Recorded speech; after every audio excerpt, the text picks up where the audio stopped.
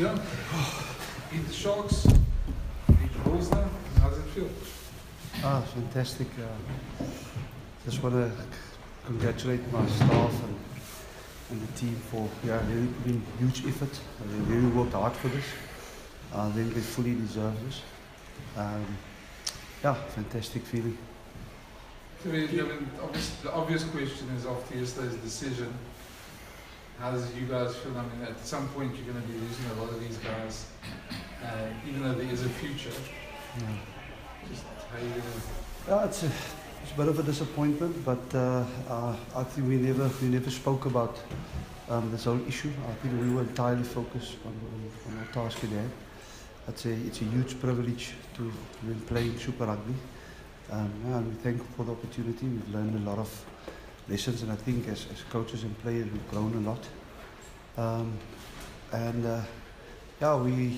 We're in the situation now, and we're still not clear how it's going to evolve. But we just want to enjoy the special feeling. I think the guys have shown that this year they enjoy being together, from the Australian tour to Argentina and getting back here. We spent some time together, and there's a close bond between the guys, and they really enjoy being together.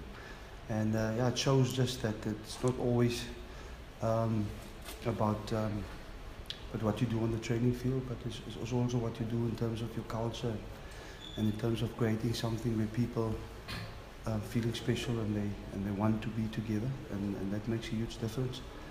And at this moment we're just enjoying each other's company, and we're just enjoying this ride and looking forward to give our best next week again.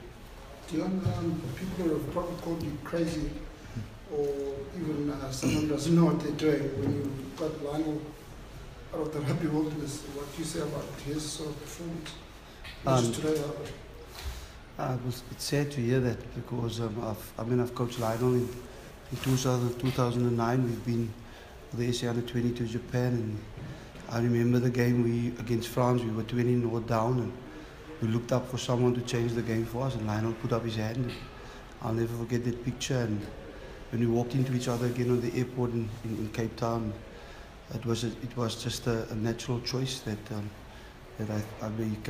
he come from the area, the Eastern Cape, and I knew that he's got the qualities, not just as a player in terms of his skills, but also in terms of his knowledge about the game, and his personality in terms of leading the guys on and off field.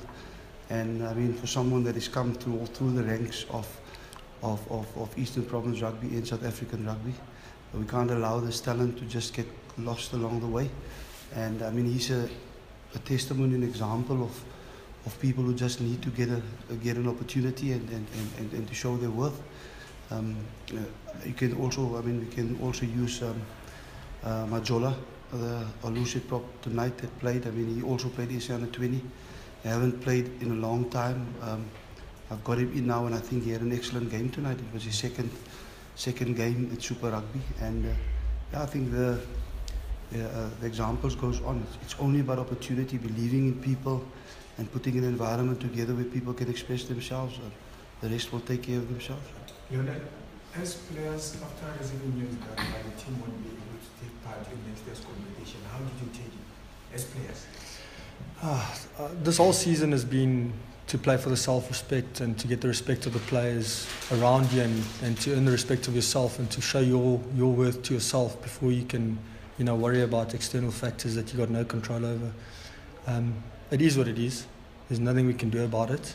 We can only look forward to it, like we have looked forward to this Super Rugby campaign when it started out. We can only look forward to it. There's nothing. We can't be negative about it. We have to be positive about it. We have to look forward to it. It's a new venture. There's a lot of positives that can come out of it, and that's what we choose to focus on. And that's what our team is built on: is being positive, enjoying it, enjoying each other's environment, and whatever circumstance or competition we'll be in, we're going to look to be competitive and to enjoy our rugby and play for each other. Arnold, was dit lekker om 'n dag nadat jy die bevestiging gekry het, so teen Loftus te kom lewe vir jou? Ja, ek dink persoonlik dit was nie net noodwendig oor die nuus wat ons gister gekry het hier. Ons doel vir die week was ons het in Singapore gewen, ons het in Australië gewen, ons het 'n Suid-Afrikaanse span by die huis gewen. So vir ons mikpunt vir hierdie week was om 'n Suid-Afrikaanse span weg van die huis af te wen en dis wat ons wil doen vandag en ons is net bly daaroor. How difficult is it going to be in a week's time to leave these guys and get to go to Japan? Yeah, unfortunately, that's a decision that I had to make some time back. I've spoken to coach. I'd like to come back to the Eastern Cape to represent them again. I come from a background where I need to be loyal to people who entrust me with opportunity, and I'd like to come back and give more back to the Eastern Cape after that. So if that opportunity arises, I'd love to do that. Deon, this team is now one in here at Loftus, one in Sydney, one in Buenos Aires. And tonight was very apparent that it could easily have been a game where you ended up losing by 1 point, and everyone would have said, real gutsy effort, well done guys. 27. How have they gone from a team of underdogs that has played really well without necessarily getting over the line to now the guys are winning those tight games and they're actually putting those games through? I think I spoke this morning to them about when I looked at the Lions All Blacks test. It's almost there's not a big difference between the Lions and the type of team that we are. Talented players that have been put together to go and play in a tournament, in a series, but they got together. It's actually also a mission impossible. They got together to a common goal and almost achieved that what people thought was impossible. And for us from the start, I think we worked hard on getting a common goal in terms of what we want. Secondly, we understood clearly as a team that we've laid down a clear plan in terms of how we want to play the game by looking at the type of players that we have and never looking back in terms of working consistently to improve on that. And I've got some excellent coaches around me. It's never a one-man show. People that work very hard behind the scenes and have done some brilliant work that contributed to the fact that I could just steer the ship in the right direction and gave my input. And we also have a very, very strong focus on a player-driven culture. So we've put things in place, and as time went on, we just slowly let the players start taking responsibility and accountability for their planning, for the implementation, for running the standard on the training field, for ensuring that they make proper decisions on the field of play. And you could see tonight, I mean, I've never doubted, and I don't want to sit here and think that or say things differently, but I've never doubted that we could win the game, because I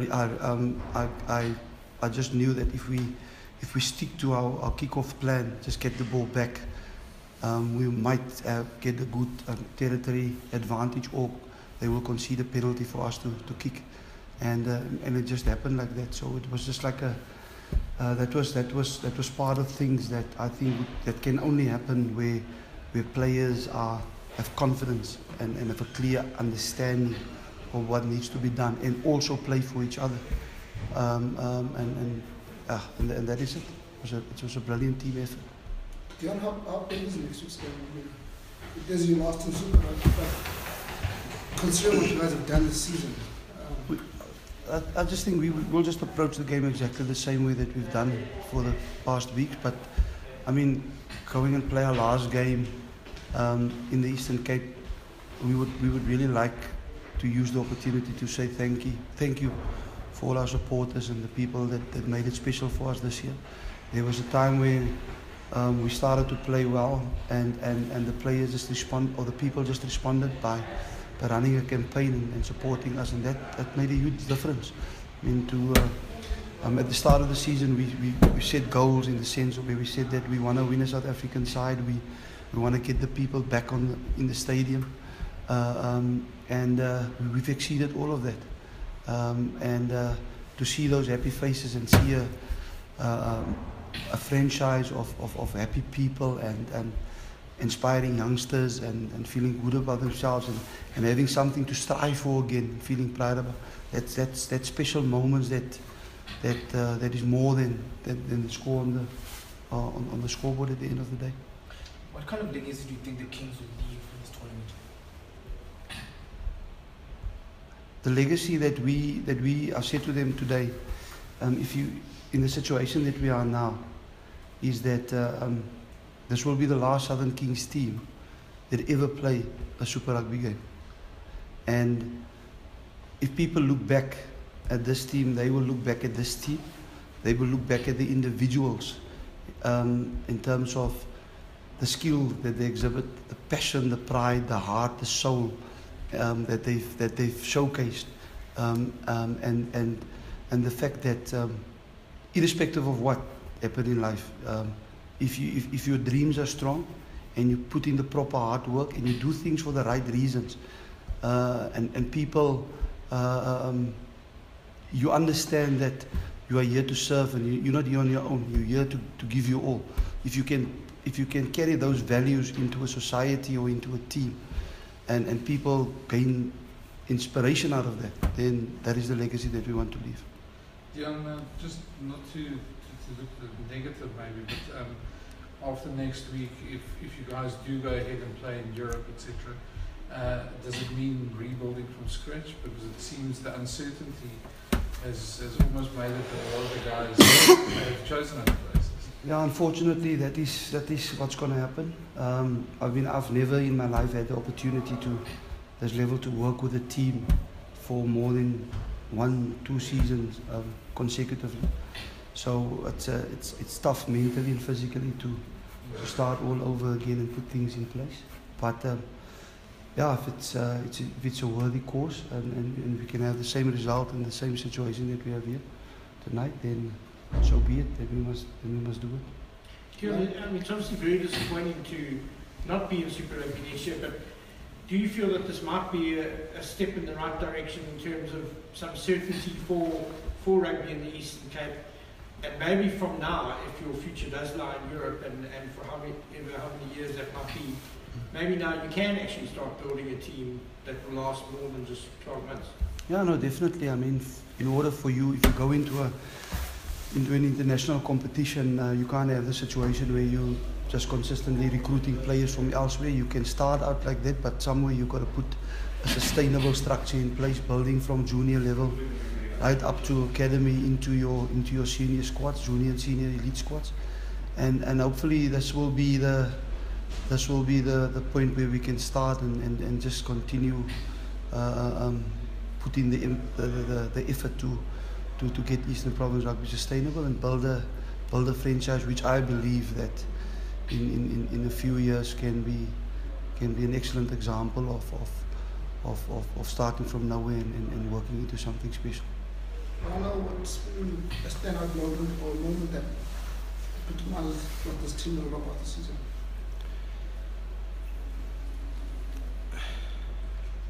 It's a tough one, Mata. I'll just have to say that, reiterate what Coach said, it's a bunch of guys that want to come out, that want to win rugby games. We said in the beginning of the season we weren't satisfied with the way we started out the season, and it was only testament to the character and the personalities of the team that wanted to come out and win rugby games. And we said we just wanted to win one game, and once we got that, the mental shift was there for us to move on, get wins. We fell off the wagon again by losing a couple of games, and now we've won consecutive games again. So I just want to, it's just the character of the team is just phenomenal. Like Coach said, it's just guys that have really embraced the opportunity, that have really wanted to win rugby games and go out and play for each other and be passionate about what we do and enjoy what we do. I think it's lost sometimes in a professional environment where you forget to enjoy and play rugby. You need to go out there and play rugby and express yourself on a level where you challenge yourself to play at a higher standard, at a higher level, and that's what the guys have done, and they've really embraced it. Lana, you've moved around a lot. I mean, you've very well-travelled guy as well, but you seem to be very at home in this team. Your rugby is probably the best that most of us have seen you play. Just what has been the difference? exactly what I've just said. The credit to the team, the guys that have embraced the way I want to play, the way that the guys next to each other want to play.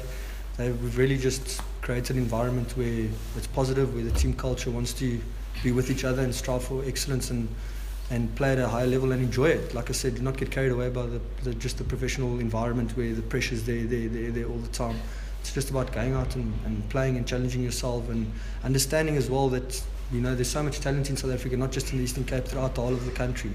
And the guys just need to go out there and play positive rugby and, like I said, just enjoy the game of rugby again. And that's what we've done. What do you say next week, man? Your team? What I say next week? Yeah, your team. It's the last bloody game and we've got to win it.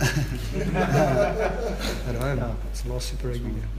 Guys, can we end on that one? Because I know these gentlemen pushed the time up. Just lastly, from a personal point of view, I just want to also express my condolences to the Fredericks family, Sally Fredericks family, on his passing. I mean, as a young boy, I've watched the legend play for Sarah, and at this point in time, we think about them and just some part of this game also dedicate to his legacy that he left. Thanks.